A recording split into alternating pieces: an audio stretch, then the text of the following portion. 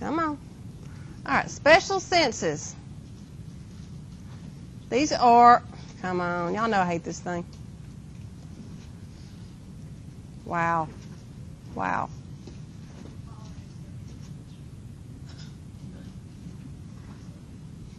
Okay, there you go. All right, so the special senses, what we're talking about is vision, hearing, equilibrium, smell, and taste. Those are your special senses. That means basically these require a complex type of receptor. Okay, it's not just a simple mechanoreceptor. It requires some kind of complexity in order for you to perceive or have this sensation. So these are your special senses. And we're going to start off with the eye and vision. Now, when you talk about the brain or the eye, actually 70% of all the sensory receptors, think about all the sensory receptors in your entire body are located in your eye. So there's a lot of receptors. Your visual field is huge, and it takes up a large portion of your brain. If you go back and look at that brain picture, a large portion of the brain has to do with perception of vision, processing of vision, visual acuity, and things like that. Almost half of the cerebral cortex processes your visual information. So we get a lot of information from our eyes. Okay, we use that a lot. Our eye is very protected. It's wrapped around. It's got fat and muscles, and then it's inside the orbit of the eye. If you remember back from the bone unit, there's a bunch of bones that form. I think there's 7 bones that form the orbit of the eye. So it's not just one eye bone. You've got those 7 bones that fuse together to make the orbit of the eye. And the receptor type are photoreceptors, which means they respond to light. Okay, so that's the type of receptors in your eye. Kind of the outside view of the eye, just kind of review from what we did in lab. Here's of course your eye. The white part, let's see, here we go. The white part is the sclera. And it's actually covered with a really thin membrane called the conjunctiva. You couldn't see that on the model, but that's actually a little thin layer over the sclera. That word sound familiar to you? Conjunctivitis, pink eye. So that's the little thin layer over the sclera. You have your pupil, which is the dark center, which can constrict and dilate and allow more or less light in. The clear area over the, I don't know this, it's not, yeah it is. Here's the cornea. The cornea is that clear area over the colored part, which is the iris. The iris is the colored part. We have over here has it's called the lacrimal caruncle. That's that little piece of flesh you see right over there. It covers the tear duct or gland. Duct. And where's the tear gland? Up in here. All right, very good. So that's kind of what we talked about last week as far as the basic anatomy of the eye. Do a cross section and look inside the eye. Here we have our cornea, our pupil, our lens, and you can see these little muscles that help reshape the lens as you try to focus. You have the retina along the back. Here's your optic nerve. It's also filled with fluids. You have fluids inside the eyeball. You have the vitreous humor and you have the aqueous humor. We're not going to talk about those too much, but there is fluid inside the eye. So when you have things like glaucoma, have you ever had the little thing, the test where they puff the air at your eye? They're basically trying to see how much pressure is inside the eye. They're measuring kind of that vitreous humor pressure inside your eye. Let's see.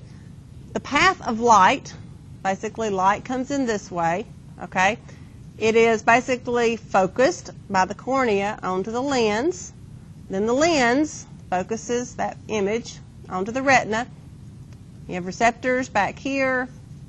They then send their signal out the optic nerve and into the brain. There's a really short section in your book on the physics of that. If you're interested in how you have the little man, here's your image, it focuses on your lens, then it gets turned upside down. If you're interested in that, by all means read it. I'm not going to lecture on that, but that's basically what's going on. I mean, you probably guys have had that in high school or whatever. But it's in your book if you're interested in the physics of how vision works. We're not going to talk so much about the physics as much as we are the physiology. Another thing when you're talking about needing to wear glasses or whatever, this little image, when it's focused on the retina, what's happening is if you're nearsighted or farsighted, basically the lens and the cornea aren't quite in line like they need to be. They're not quite bulged, or the shape's not quite the way it needs to be. And basically your focal point, it doesn't project the image onto the retina. It's either in front of the retina or actually behind the retina. So that gives you kind of that, that either being farsighted or nearsighted. Again, if you want to look in the physics of it, it's in your book. I don't go over that a whole lot. What I want you to notice is the pathway of light. This usually kind of blows people's minds. So here comes light. Here's the retina. Okay, all this is the retina. This is actually, this area through here is actually transparent. Okay? And this is where your actual photoreceptors are located. These are your photoreceptors. So light has to pass through this area to the photoreceptors. Okay? In this area of the retina of your photoreceptors, you have the cones, and then you have, these are the rods. All right? So you have rods and cones. Light are just wavelengths. Okay, just different wavelengths of energy makes up light. So particular wavelengths will cause particular cells to fire, either the rods or the cones. Do you remember which ones are color and which ones are black and white? Color for cones, black and white, or dark, or rods. So depending on the type of light, that the wavelength, each one of these cells will fire. When they fire, they will send their signal this way. Okay, so the signal then binds these bipolar cells. You see these are bipolar cells. Then they synapse with another set of cells, ganglion cells. Then all this information comes together and then goes out the optic nerve. All right, so the pathway of light is this way. The pathway of information is this way. That's just kind of cool. All right, so when you focus light, basically the light comes into the eye. It's got to go through the cornea, through the aqueous humor, which is between the cornea and the lens, then through the lens, then through the vitreous humor, which is all the fluid inside the eyeball. Then it goes through that transparent layer, that neural layer of the retina. Then it hits the photoreceptors. Okay? In order to focus, you have to refract the light. That allows you to focus. And so you use your cornea and you use your lens. So when you're using contacts, basically, or you're having laser surgery, you're reshaping the cornea. So contacts and glasses, basically, that's trying to refocus the light on the cornea before it goes into the lens. Let's see. Okay. So when we have our photoreceptors, that means we're responding to visible light. Okay, that's just wavelengths of energy. And that's going back to physics. You've never had physics and you probably have no idea what I'm talking about. But basically, light comes in little wavelengths. And we have little bitty wavelengths and big wavelengths. And then we have what's called the color of the rainbow. That's the visible spectrum. That's what we see. We can see color. That's the part of the electromagnetic spectrum that we can see. That's the visible spectrum. So our rods and cones only respond to that. That means we don't see X-rays, we don't see gamma rays. There's other light out there. We only see the visible spectrum, okay? Now, there's some creatures out there that can respond to other parts of that spectrum.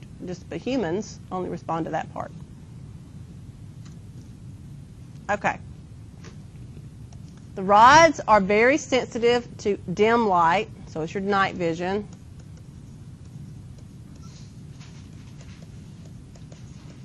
Okay. We also use it for peripheral vision. It's our black and white, so we see things in gray. That's why at night everything looks black and white or gray. Okay. But it's not very acute. It's kind of fuzzy. Have you ever gone out at night and you can kind of see a general shape, but you can't make out details? Okay. So you have a fuzzy image, but you don't have an acute image. Okay. The other thing about the rods is they are your peripheral vision. Okay, so things out here, that's your rods picking up on that. They're picking up on your peripheral vision. Anybody out there like to look at stars?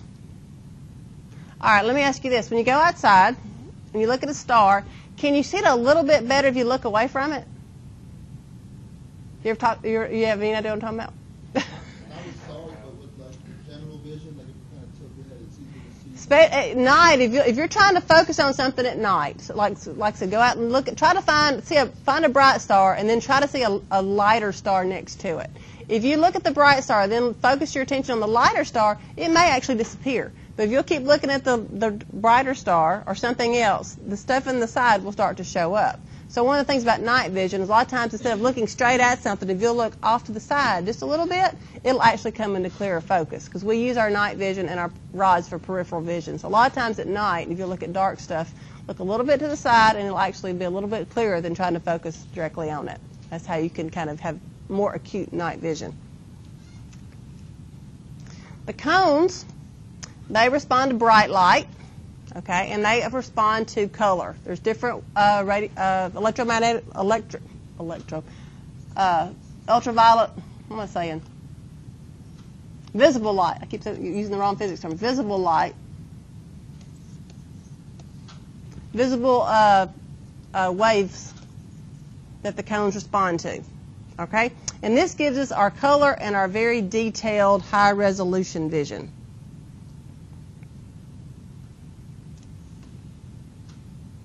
Now, we're able to see in bright light and dark light, and we're going to kind of talk about how that happens. It's called light adaptation when you move from darkness to bright light.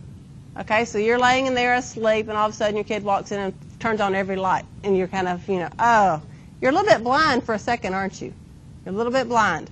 Large amounts of pigments are broken down, and I'll talk about what happens there, and you get glare. Let me go on to, let me do this. At night or in the dark, your rods have a pigment called, I should have changed the order of these slides, rhodopsin. Okay? That's a pigment that accumulates in the rods of your eyes, and it is really sensitive to low light and allows you to see at night. So you have all this pigment in your eye, it's rhodopsin in your eye, allowing you to see at night. When you turn on a light, that rhodopsin basically disappears. It's broken down immediately. It's really sensitive to light. It breaks down. And when that happens, you get glare. So it takes just a second for your pupils to constrict, okay, and allow those photoreceptors, those cones, to kick in because you've been in night vision, you've been in rod vision, and it takes just a second for the rods to basically turn off and the cones to turn on. So that's why you get, when you walk outside and the sun's bright and everything looks glary, and then just a few seconds later you can see, that's a physiological thing. You've got to turn off your rods and turn on your cones. Okay? And that happens, you ever notice you go to the beach, you walk outside and you can't see for 10, 15 minutes, your eyes are watering, you're doing like this, and then all of a sudden you can see. And it doesn't matter if it's not any brighter than it was before, but your eyes have adapted to it. That's called light adaptation. You do the opposite when you go from light to dark. All right? Again, you've got those rods, okay? And when you walk, say you're in your house, you walk outside, total dark, turn out all the lights outside. Can you see anything? What if you just hang out outside for a little while? Can you see better? So what you're doing is you are building up that pigment called rhodopsin. It takes a little while for it to accumulate, about 20 or 30 minutes. So when you go outside or turn out the light and you have darkness, this rhodopsin will accumulate inside the rods. And once it's fully accumulated, you have your full night vision, but it takes a while. All right, as soon as you turn on light, though, it's gone. Breaks down that rhodopsin. Okay, so if you're out there wanting to stargaze and you've finally got your rhodopsin going and you're able to see all the beautiful stars, and then your daughter comes out and flips on the floodlights, it's over. You got to start all over again, okay, because you've just basically taken that. Does it sound like that's happened before? Yeah. So that's what's going on. So your pupils will dilate, your rhodopsin will accumulate, and you'll be able to see really, really well. Especially on like a moonlit night, man, you can really see. After about 20, 30 minutes, you'll be surprised at how well you can see. A really cool thing to test your dark adaptation is to, especially with your kids, is to get wintergreen lifesavers. You ever done this? You know what I'm talking about? Yeah. So go into a dark closet, turn out all the lights, and take a wintergreen lifesaver and chew it, okay, and see if anything happens. Just right off the bat, do that. Probably nothing will happen, all right? Hang out in the closet for maybe 5 or 10 more minutes, then do it.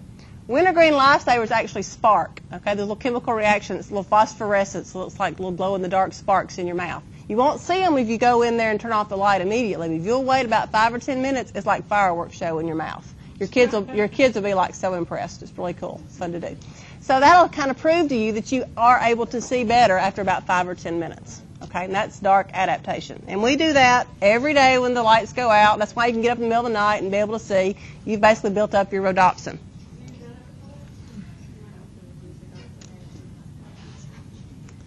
All right.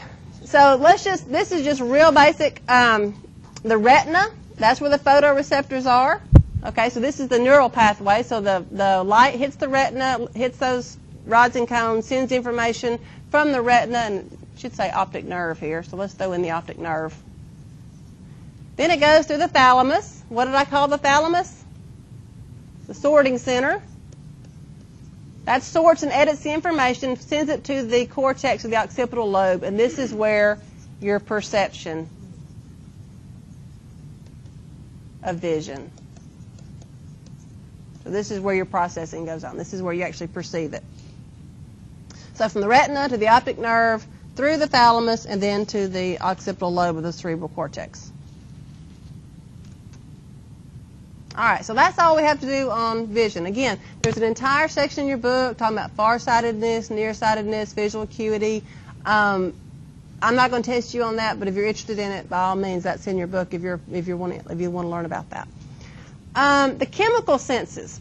The chemical senses are taste and smell. We use the word olfaction for smell.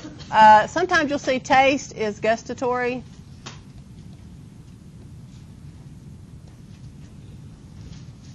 So those are your chemical senses. Chemical senses mean that you have to break down the chemical in some kind of an aqueous solution. Okay? So you have chemoreceptors. Okay? That means they bind to a chemical that's been broken down in an aqueous solution. So let's just kind of brainstorm real quick. Taste receptors. What aqueous solution are you breaking it down into? Saliva, yeah. And smell. Remember what I talked about? What happens when you smell? What's happening when you breathe in? What are you doing?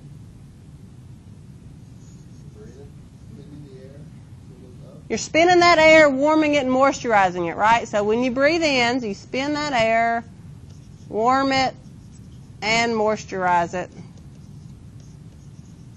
The humidity in your nose will basically break down those chemicals so that your chemoreceptors can bind to it and you have smell. These work together. Most of your ability to taste has to do with your ability to smell, okay? If you smell a food, you'll know what it's going to taste like. So if you have a cold or if you're stuffed up or you won't taste food quite the same. You women know what I'm talking about. Have you ever gone and cleaned your bathroom with bleach and then you can't smell anything the rest of the day? You basically burned out your nasal receptors that day.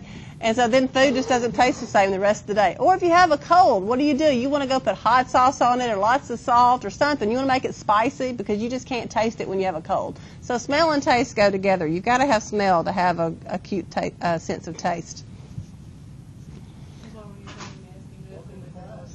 Yeah. If you have to eat something nasty, you'll close your nose so you won't smell it. All right, so the organ of smell, that's just, there's olfactory epithelial tissue in the roof of the nasal cavity. And they have olfactory receptors or smell receptors, which are chemoreceptors. And they send their information to cranial nerve number 1, the olfactory nerve.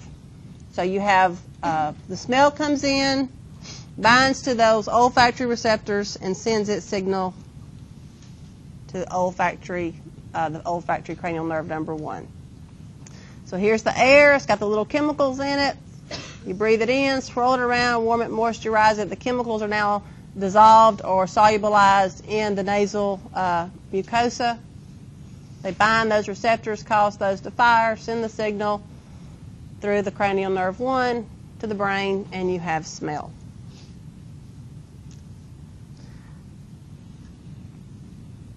You have to dissolve those chemicals in order for them to bind. And you have little cilia on those membranes. So it binds those little cilia on those membranes. This is a little bit of a slower activation on the postsynaptic side than a typical neurotransmitter. You've got to use that G protein. Remember when I said to use a G protein, you've got to start some kind of a cascade, right? So this is a little bit slower of a reaction than just a neuromuscular junction neurotransmitter type of a reaction. You don't have to remember the cascade. Just know that you use a G protein, you get that second messenger, and that second messenger then affects those channels, okay? You're starting to change that sodium and calcium channel, you get depolarization, you get the action potential, blah, blah, blah, blah.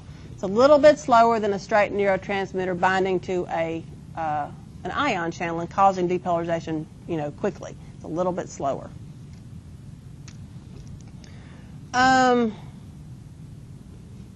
Here's the pathway. Basically, your olfactory receptors synapse with the olfactory bulb. That centers the olfactory cortex. And these interact. The olfactory cortex interacts, I'll put it like a double arrow, with the hypothalamus, the amygdala, and the limbic system. These have to do with what? Do you remember? Emotion. So smell is typically an emotional response. When we smell something, it's either pleasurable or dangerous or a warning signal or smells bad. But we usually have an emotional response to smell. Just about always. Very, very rarely do you not have some kind of ooh or ooh reaction to something that smells. Okay? I remember that word that I was trying to remember in lab the other day. I knew I would. All right, so when you smell something, let's say you're cooking dinner and you've been cooking chili all afternoon. It's been in the pot and you smelled it at first, okay? And now it's been in there a couple hours. It's still, it's doing its thing. And your husband walks in. That smells good. Oh, can you smell it? Because you can't smell it anymore. Have you ever noticed that? If you do something, you just can't smell it anymore. It's called sensory adaptation. Adaptation. So that means basically those receptors have been bound, okay, and they're still being bound, but your brain is it's old news. It knows that. It doesn't need to know that anymore. So it just kind of tones that down. It doesn't respond to it anymore.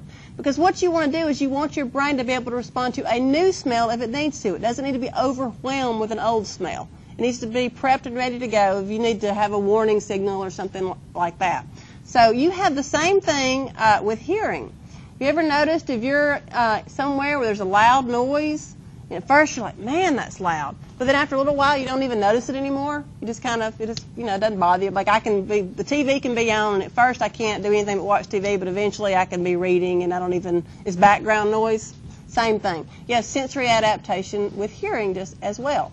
Same thing with taste. You may eat something really, really spicy, and the first bite is, but then the next bite, you pretty much burned out your taste buds. They don't respond anymore, and it doesn't really bother you anymore. So you have this thing called sensory adaptation, and that occurs with smell and hearing and taste. And that's just basically you don't respond to a sensation any longer. Okay, so taste. Where's the sense of taste? That's in your taste buds, okay, and that's where you have these chemoreceptors.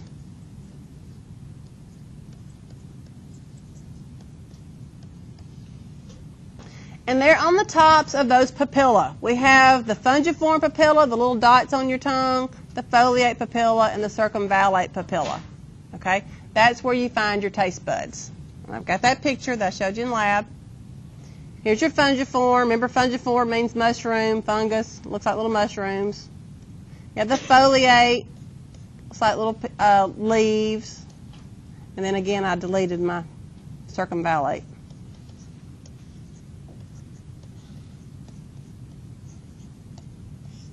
Are these. Okay? And these are where your taste buds or your chemoreceptors are located. We have 5 sensations of taste. Okay? Now remember, taste is made up of a combination of these 5. Okay? So if you eat something that has complex flavors, you're tasting a mixture of the sweet, the sour, the salty, the bitter, maybe the umami. Very few things are just one or the other. I mean, maybe a popsicle is maybe all sweet, or obviously table salt is all salty. But most foods are a mixture of all of these. And you have to throw in smell. Smell affects the way things taste. The 5 taste sensations are sweet, sour, salt, bitter, and umami. All right. Each one of these chemoreceptors binds to a different chemical. Okay, so if it's a sweet receptor, it binds to a sugar. Only a sugar will bind, cause it to fire, and give you that taste of sweet. If it's sour, it's hydrogen ions. What things are typically sour? Things that have a what? A low pH. Yeah, things that are acidic tend to be sour. Things with low pH. Low pH means they have a lot of hydrogen ions. A lot of hydrogen ions will bind to the receptors, and you get the perception of sour, like a lemon. Lemons are acidic, and we perceive that as sour. Your salts, you respond to the metal ion. Remember most of your salts, sodium chloride, potassium. I did this in lab for those of you who are wondering why I'm saying you remember, because I talked about this in lab. Sodium chloride, potassium chloride, these are actually metals. They bind to the receptors, and you perceive salt. If you perceive bitter, it's usually something alkaline, okay, with a high pH. Something alkaline is typically bitter. And then last but not least, you have umami, which I call it meat taste, for lack of a better way to describe it, is your meat taste. Meat is made of protein. Proteins are made of amino acids. Guess what? Amino acids are what bind to umami, and you get those taste buds firing. All right. In order for you to have taste, you've got to dissolve that chemical in saliva, and it's got to contact those hairs. So this has got cilia as well. You'll notice that a lot of the sensory special senses contain some kind of cilia.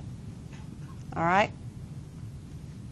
When that chemical, be it salt or hydrogen ions or sugar, will bind the receptor, and that will cause that cell to depolarize.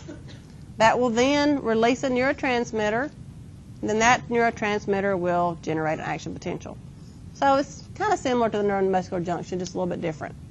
You've got to have something bind the taste cell first. And I'm not really concerned about you rememberizing all the steps of this. I just want you to know basically that taste is a chemical. You got to dissolve it. It's got to bind a cilia, and then you get an action potential. Okay.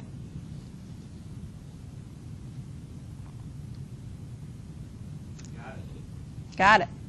Oh, we can skip. I already talked about this.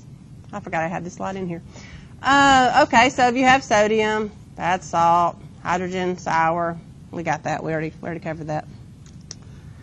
Okay, so how does that pathway, what's the gustatory pathway or the taste pathway?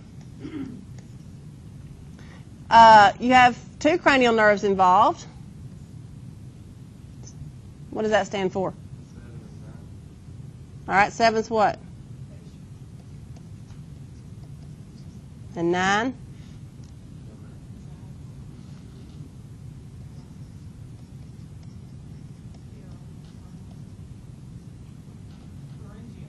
There you go.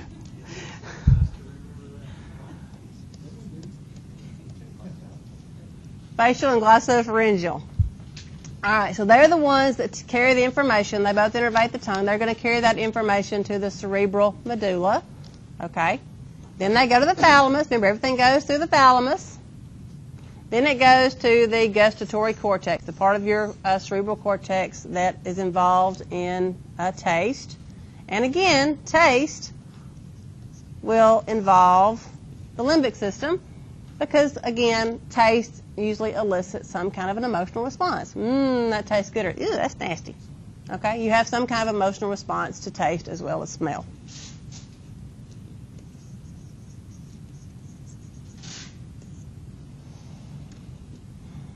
All right, 80% of what you taste depends on smell. Okay?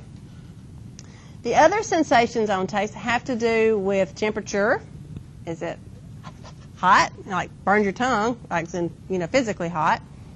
Mechanoreceptors. Is it, hard to chew? Sometimes if you're chewing something for a long, long time and it's kind of pressing down, you just, you don't like it. Like I don't like octopus. You have to chew it all day long. It's just not pleasant. Also the temperature, the texture. There's some people who just don't like certain textures of foods. Like my daughter really doesn't like ground beef. She thinks she says, I don't like the texture. She likes it in a hamburger, but she doesn't like it when you put it in, like in spaghetti sauce and lasagna. When you have the little bitty balls of ground beef, she just thinks that's a weird texture. And she's not a picky eater. That girl will eat anything. But she doesn't really like the texture of ground beef. And I know a lot of people have a texture issue. And that's a lot of times an issue, too, with autistic children. It's really hard to get them to eat because they don't like certain textures. Because you'll notice with autistic children, a lot of times they like to have something soft with them or something, but they really have a problem a lot of times with texture of food. And so that can tend to distract you or detract you or enhance your pleasure from food. Okay, last but not least, the ear. How are we doing? The ear is hearing and balance, or you can use the word equilibrium.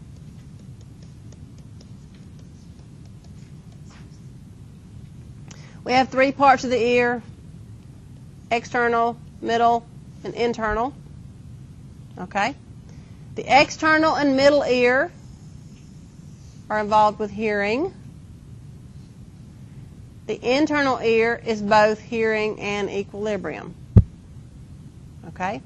You have 2 types of receptors. You have receptors for hearing. You have receptors for balance. They don't respond to the same thing. Hearing receptors and balance receptors are not the same. They don't respond to the same type of stimuli. They work independently.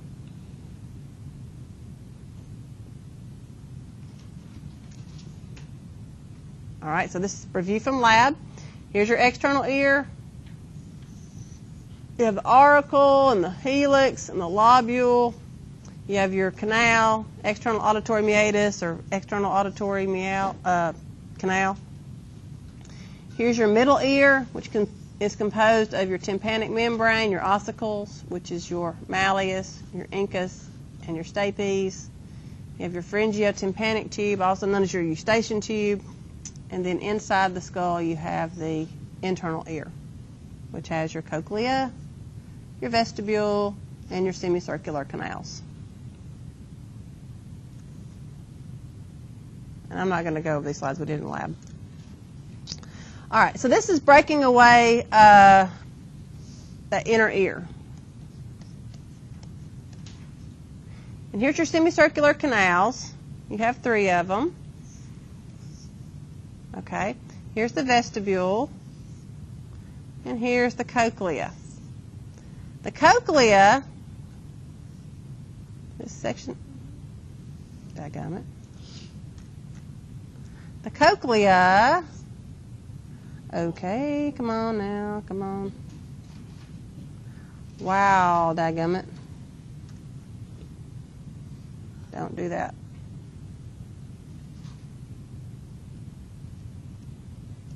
Okay, change colors. All right, the cochlea is hearing. So this is your hearing part. The vestibule and the semicircular canals, all this is equilibrium or balance. So 2 different structures, one for hearing, one for equilibrium and balance. You'll notice you have 2 nerves. You have the vestibular nerve and the facial nerve. These are cranial nerves that come off of these. Okay, what is sound? Sound is just a wave, okay? It's basically a pressure wave. or a vibration. Okay? Sound goes in all directions. So we use our ear, this part of your ear, is basically used to focus those sound waves toward your ear canal so it can go toward your tympanic membrane. If you have a pet or a dog, when they're listening, what do? They cock their ears. They move their ears. They're actually moving their ears toward the sound to focus the sound waves into their ear canal so they can hear better. So that's what we do. Our ears actually work to focus the sound into our ear. A little bit of physics just to kind of talk about that. When the way you hear different types of sound, whether or not it's high-pitched or low-pitched, depends on how fast the wavelength is coming. If it's a high frequency, means really quick wavelengths coming really fast, that's high-pitched. If they're more drawn out, that's low-pitched. So sound actually comes in waves. If they're really close together, it's a high-pitched sound like or oh, that's a low pitch. Okay? The loudness is how high the amplitude is. So, if it's really loud, it sounds louder. If it's really low, it sounds softer. So you're looking at the amplitude. So if you had a graph and you did really fast, short amplitude, that'd be a really quiet, high-pitched sound, maybe something far off you can't really hear very well, or something really booming like the bass in the car next door. Be really high but slow. That's the bass in the car next door, okay? Is that how your car sounds? Yeah, that's how mine's more around right here. I have really good hearing. My TV's down like on 2. I can hear. That's why when you guys are talking, man, I can hear what you're saying. I have really good hearing. My daughter's like, how do you know that? I hear everything. All right. So let's talk about how sound causes you to hear. This is basically the transmission of the sound. You've got to get the sound into the inner ear. So basically take your outside of your ear, okay, you've got sound waves coming in. Focus on that sound. Sound comes in and it vibrates the tympanic membrane. It hits that tympanic membrane, okay? That then causes the ossicles to vibrate, so the bones vibrate. All right? That as the bones vibrate, the stapes, it's that oval window is underneath the stapes. You have the oval window. Actually kind of pounds on that oval window. Okay? It's kind of like knocking on a door. All right? And that causes that oval window to transduce that sound into the inner ear. All right? So the stapes pushing on the oval window, kind of pounding on the door, pushing that pressure wave into the inner ear. Now the inner ear is filled with fluid. So here's all this blue stuff is fluid. All right? And you have this spiral organ of Corti, which is basically through here. All right? And you've got this fluid. As this pressure wave is going through this fluid, okay, it causes this thing to vibrate. Gets that little membrane to start vibrating. All right? There are hairs associated with this membrane, and as the pitch gets going and as this vibration gets going at just the right vibration speed, that will cause little hairs to bend, and that's how you hear. So when you lose your hearing, sometimes you have actually killed off some of those hair cells, and they don't respond anymore. Especially if you've been exposed to really loud sounds for a long, long time. People that work in construction, around airports or Army, anytime there's really high percussion type sounds will actually be so violent to the ear that it'll actually cause those hair cells to die. It'll just kill them off. So when that happens, you may lose an entire section of the ear of this membrane that doesn't work anymore. Okay, all this works. You can maybe hear high pitch or maybe you can hear really low pitch, but you'll basically have a gap in your hearing. Okay, because certain parts of these little hair cells get killed, and they don't come back. Once they're gone, they're gone. So you want to protect your hearing. If you tend to do anything, like you're walking around with your iPhone or your iPod in your ears at level 42, you're not going to hear when you get older. Huh? What are you doing? I can't hear you. So turn it down. Turn it down, okay? If you mow the grass or use your leaf blower, put on some ear protection. If you hunt, if you do anything that's got loud noises for extended periods of time, even girls, a hair dryer, you're sitting there fashioning, blowing your hair, you're just killing off your hearing, okay? Let your hair dry a little while, then style it with the dryer, okay? Or use a straightener, but don't be blowing that hair dryer right in your ear. All right. So specific hair cells respond to specific pitches. Okay, so that's all I want you to know. Specific hair cells will respond to specific pitches. When these hairs bend, okay, here's your little hair cell. When they bend, they generate an action potential. And they will bend more if something's loud. Okay, that's how you detect it. Basically bends the hair more. So if something loud bends the hair more, kind of increases the action potential.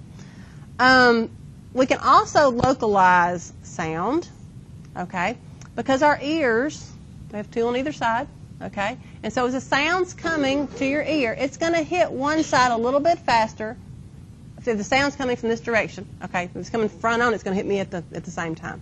But say if a sound's coming from this direction, it's going to hit this ear before it hits this ear, okay, and it's just a millisecond difference, but your brain can respond to that. And when your brain responds to that little bit of a delay from the sound hitting this ear and this ear, you know it came from that direction. Okay, you're able to do that little calculation. If I tried to tell you to do that calculation on paper, it's called physics, I would die. We had to do that when in physics. You had to calculate, how you could perceive direction of sound using math, and that's not really very easy to do. But your brain does it without even thinking about it. Okay, so it's pretty cool what we're able to do. When you try to figure it out, it's pretty difficult. Like I said, I took the physics of physiology, and we had to basically figure out how your brain can calculate, that something's coming from the left or the right or behind you, and that little millisecond delay. That's like 4 or 5 pages of math. I'm not going to make you do that.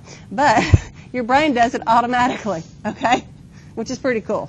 You're a lot smarter than you thought you were, okay? All you guys that hate math, your brain's doing math all the time. You just don't realize it. My brain's not doing math 098. Good? You got out of it or you not got it? Well, I got to talk to her. All right. Let's everybody keep our fingers crossed for Jesse. All right. So that's hearing. Now we also use the ear for equilibrium, orientation, to let us know where we are. All right, so we have receptors, basically, that monitor if things aren't moving, static equilibrium, everything's fine, everything's sustained, we're not moving, or that's in the vestibule, or we have the semicircular canal receptors, and they monitor dynamic equilibrium. You're moving. All right? The way I like to think about this, the vestibular receptors, they tend to fire off when you start to spin, okay? So when you start spinning, those receptors will pick up. Your semicircular canal receptors, they fire when you have, let's say angular movement, for lack of a better way to describe that. Like moving your head up and down and side to side. That makes sense? Forward movement, backward movement, side to side movement, moving your head back and forth, up and down, but not spinning. So they kind of respond to different things.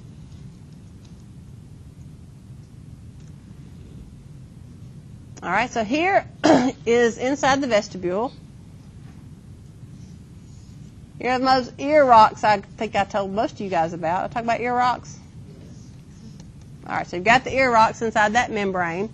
And as that membrane of ear rocks moves, it will bend these cilia, sending a signal, and your brain will interpret that as movement. Okay, it'll tell you which way your head is bending. All right, so you've got these hair cells. You've also got fluid inside the semicircular canals that as you bend and move your head, those also have little cells in here that as the fluid flows around it, those give you orientation. So this is orientation, forward movement, backward movement, kind of your directional movement. All right? So here's those hair cells. Here's the ear rocks. This is when you're straight up and down. When you start to bend, the little ear rock bends the hair cell that way. When you bend this way, it bends the hair cell that way. Okay? And your brain can basically interpret that as motion of your head. Don't go into all the details. Okay? Just go with ear rocks, bend hair cells. That's all I want you to know. All right. Now, inside the vestibule, spinning.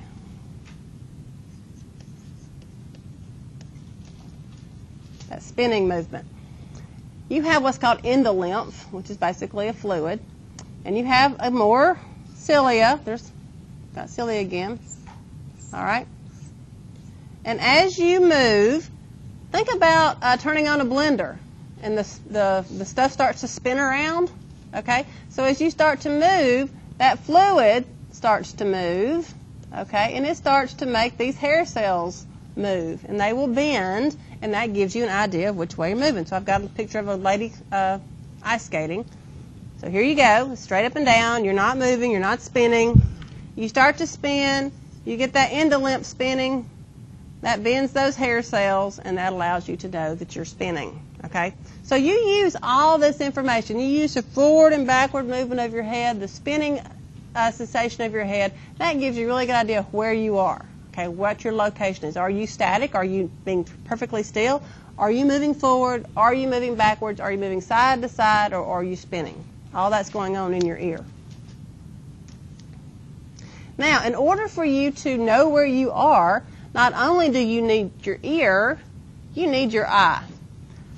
When we get dizzy is when our brain and our eye do not match up anymore. When I'm standing here, when I'm sitting here, I'm looking out. My visual field tells me I'm upright, okay? And not only does my visual field tell me I'm upright, my ears tell me I'm upright. Everything's good with the world. When you start to spin, okay, or move quickly, have quick movement, especially think about being in a teacup or some of those goofy rides that spins you upside down, okay? Now your eyes are moving. Your ears are moving. Everything's kind of moving and getting out of equilibrium, okay? Your eyes and your ears can't reconcile that anymore, and that gives you that vertigo feeling, okay? You also have receptors from your skin and joints. When I'm standing here, okay, not only do my eyes tell me I'm straight up and down, my ears are telling me I'm straight up and down, but my position, my muscles and my joints are in a line, and I know I'm upright. Now, if I start to lean over, my visual field's now sideways, okay? My head's telling me I'm sideways, but I also feel stretch. I know I'm leaning sideways, okay? Same thing. If I'm leaning this way, my visual field's now shifted, my ears have shifted, and my stretch receptors have shifted. So we use all of that to tell us where we are.